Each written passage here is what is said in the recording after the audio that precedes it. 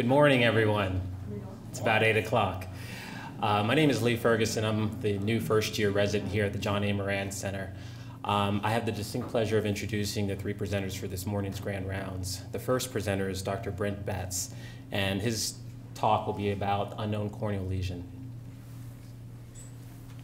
All right. First off, I want to thank our patient for coming in early this morning, and she's also here today to hopefully hear some discussion that we have about this interesting case that we have.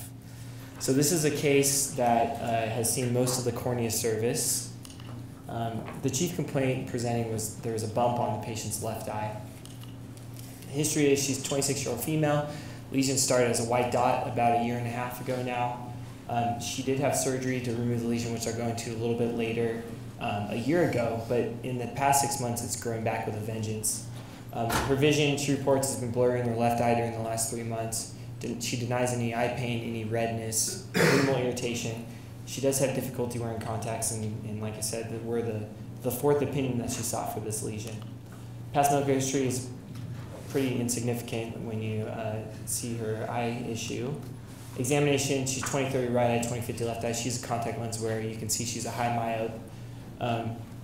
She does have some irregular stigmatism in the left eye, limiting her vision, but everything else is pretty unremarkable, including her IOP. Anterior segment examination with slit lamp. You'll see the photo of her left cornea, but everything else was unremarkable. We did not do a fundus exam on her at our visit.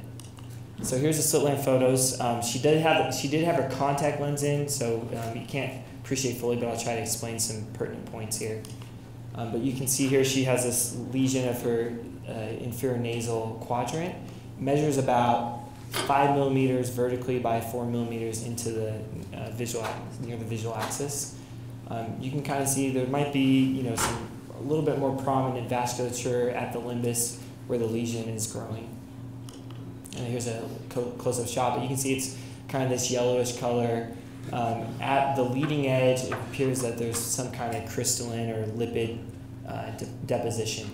One thing that it's hard to appreciate because she has her contact lens in, but actually, when you get into the cornea, there's actually clear cornea over the top of this lesion, so you can appreciate that's fairly deep into the stroma. And you can appreciate the lipid keratopathy here, and then here again. We did anterior segment OCT, and you can kind of see here, it looks like the anterior stroma and the epithelium is intact and fairly normal over the deep stromal lesion. I actually, when she came this morning, I did gonioscopy on her, and the lesion is either full thickness or it bows in the peripheral cornea, but it's not invading the angle at all. Here's some tomography. You can appreciate she has quite a bit of astigmatism centrally, and you can see her posterior float is really bowed in where the lesion is located. So her past ocular history, we got great notes from where she was treated in San Diego by a prominent cornea specialist. She was evaluated first in May 2015 down there. There's kind of this described as like a red spot by her cornea for 2 months previously, and felt that sometimes it was hitting her lower lid.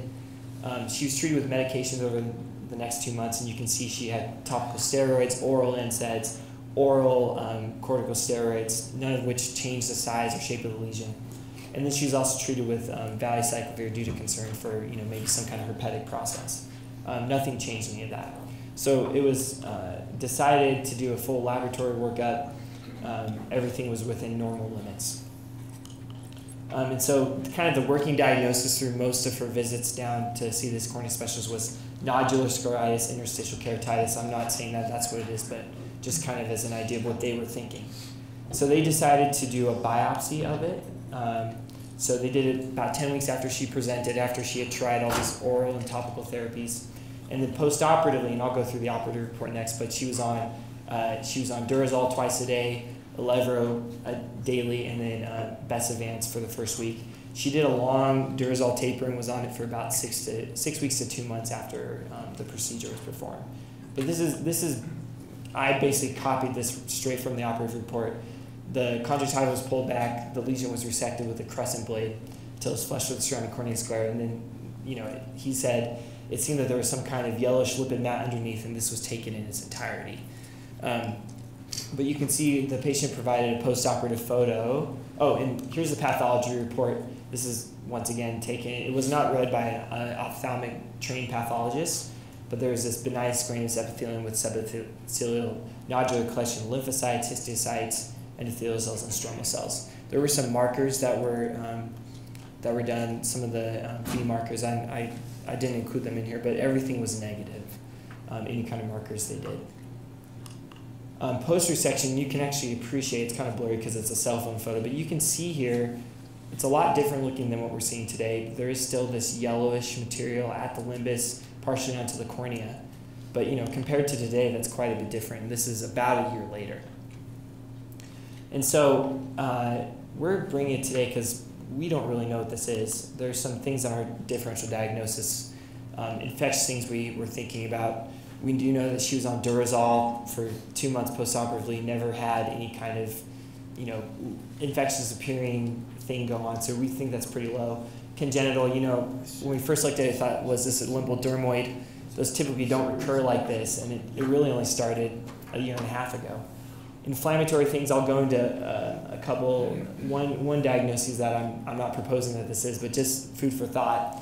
And the neoplastic, there has been I didn't include photos because I couldn't get permission, but there was a case report of benign lymphoproliferative hyperplasia, benign reactive lymphoproliferative hyperplasia with corneal involvement, and it did have a fairly, kind of similar to appearance to our patient, but that patient also had follicles, kind of classic for lymphoproliferative hyperplasia, and had completely opaque corneas and required keratoplasty. And when they did pathology, there were germinal centers and all kinds of things suggestive of that.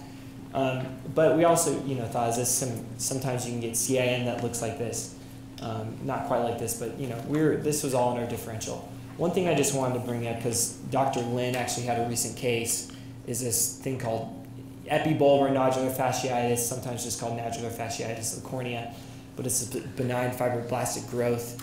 There are only about 23 cases total in 8 case series published in the literature. It's thought to be associated with trauma and inflammation. A lot of the case reports are associated with floppy eyelid syndrome, which our patient doesn't have.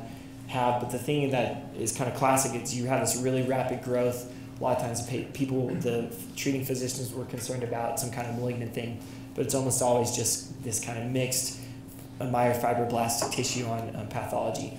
I was fortunate enough to know 2 people who provided case reports. The top one is kind of a really striking example out of Cleveland Clinic, but you can see this is a huge nodule in the cornea that was resected multiple times. And once again, pathology didn't show anything malignant, it was just kind of myofibroblastic growth. And then this is our case that was about a year and a half ago. But you can see here at the limbus, there's this elevated lesion.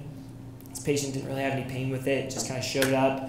No history of trauma in this case, but you can kind of appreciate, it's harder to see on here, but it is a little bit yellow, kind of same-ish yellow color as our patient at the limbus. But like I said, we really, include this in our differential, but once again, our patient has no history of trauma. She is a chronic contact lens wearer, but wears them appropriately, but they are the very high correction soft contact lenses. So we thought about treatment options because it is nearing her visual axis and it's inducing a lot of astigmatism. Number one is observation. It seems like it got worse after she had an excisional biopsy. We thought about doing cryotherapy at the limbus to shut off maybe if there's some feeder vessels. More extreme things would be a complete excisional biopsy. You'd want to get ultrasound before we even consider that to see how deep this actually is. And then we thought about doing maybe like a partial repeat biopsy and using mitomycin C afterwards. But we just wanted to bring it to here to get some expert opinion because, like I said, we just are not entirely sure what we think this thing is. So I appreciate any comments or thoughts if anyone has any. I'll just show the lesion again.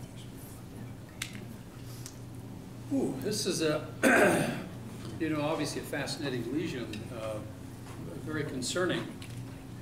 Let's see, where's some of the residents? So first of all, as you look at it carefully with the slit lamp, and where is most of this change occurring? Tara, where's most of this change occurring in the cornea now? Is it superficial? Is it deep? Seems like it's like deep or in the stroma. Yeah. Yeah, in fact, the superficial cornea as you get out towards the head looks really normal, as does the epithelium.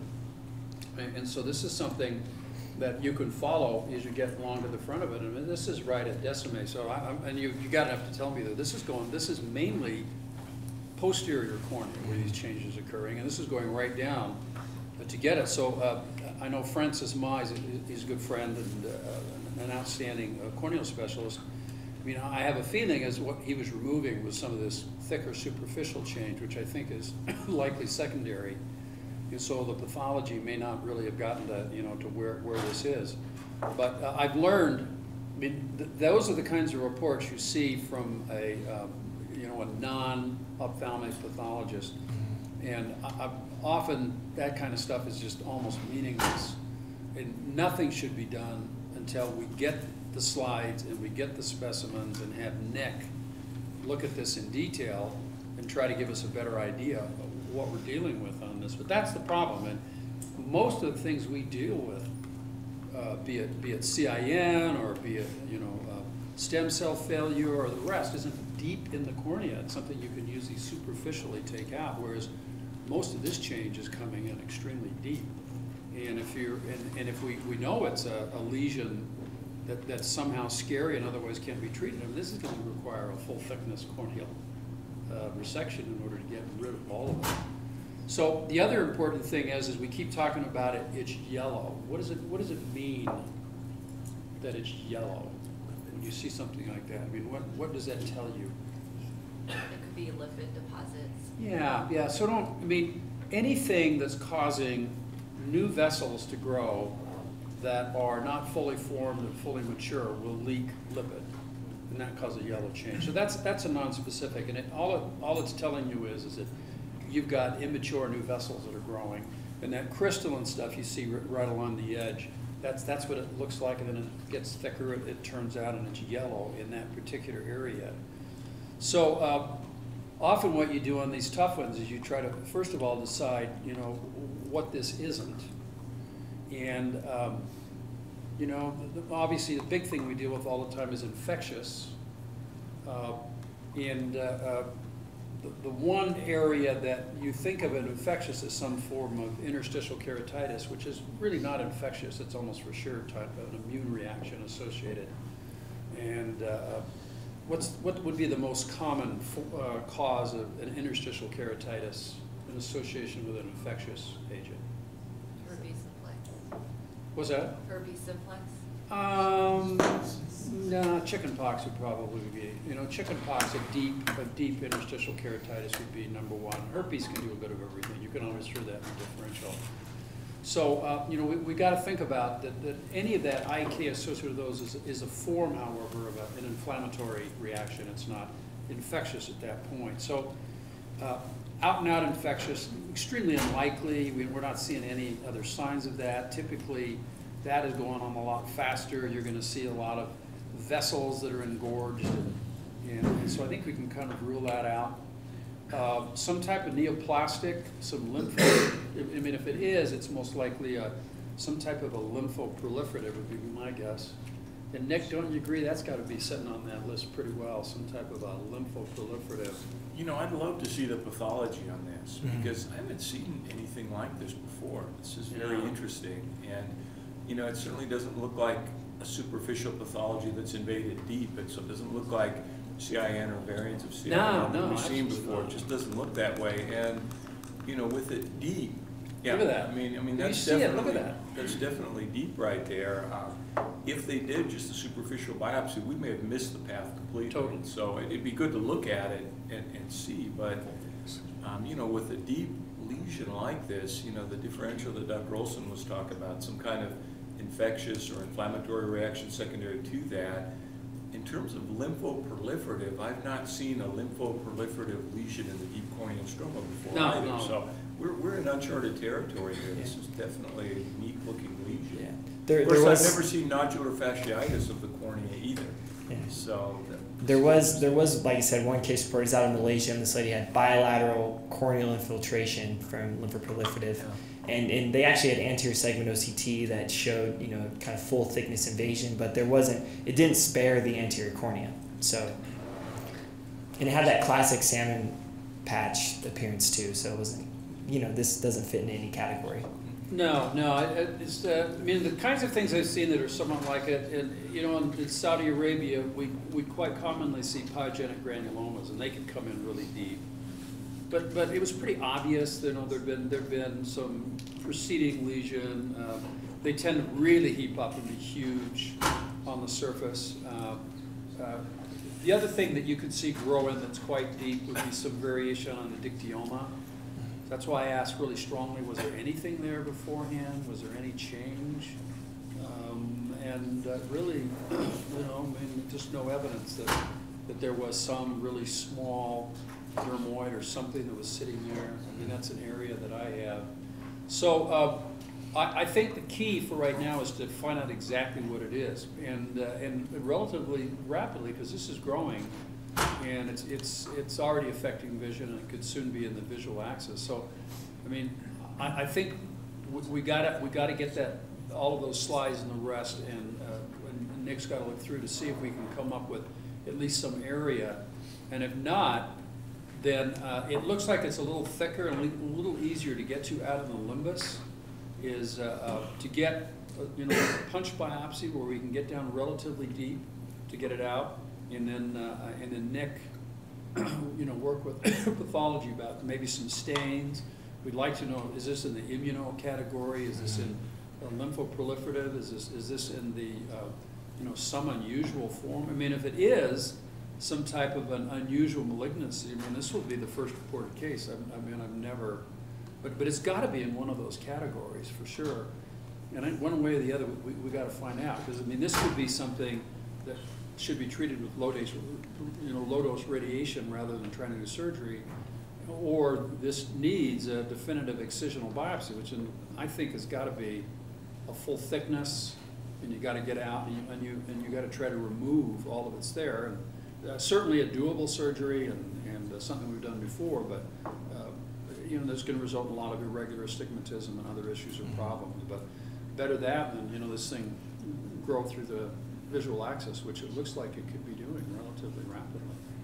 Amy, what'd you think? Any of that help with your thoughts? Yeah, so I mean, that case I had with the epilobar nodular fasciitis, I think it looks similar to what's going on in the cornea. So when I took that scleral lesion off, it was, you couldn't really define where the lesion was and where normal sclera was. So what I did was I kind of shaved it off and maybe went a little bit thinner.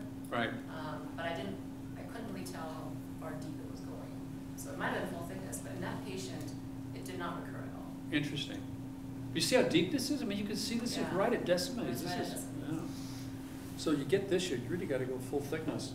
I think we need to report back, obviously, but the first thing is let's ASAP get what pathology we have and let Nick take a look at it. And for those of you who are out and around, I don't want to knock general pathologists. I mean they do a good job, but you know what we say when there's an exam done by in family practice or by internist friends, when they put down ENTW with WNL.